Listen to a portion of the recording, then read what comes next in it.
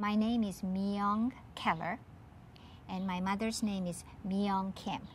Myung in Korea means bright and cheery. 엄마 Hospice of the Valley가 어떻게 엄마한테 도움이 됐어요?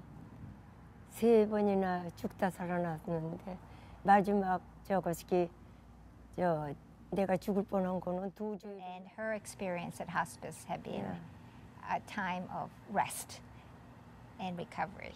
She says that the young people are so special, the young people who are involved, and then the older generation people are so experienced and so kind.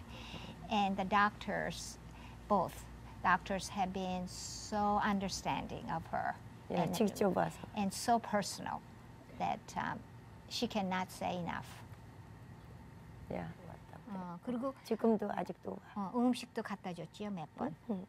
Hospice of the Valley has provided a volunteer who is Korean and who speaks Korean.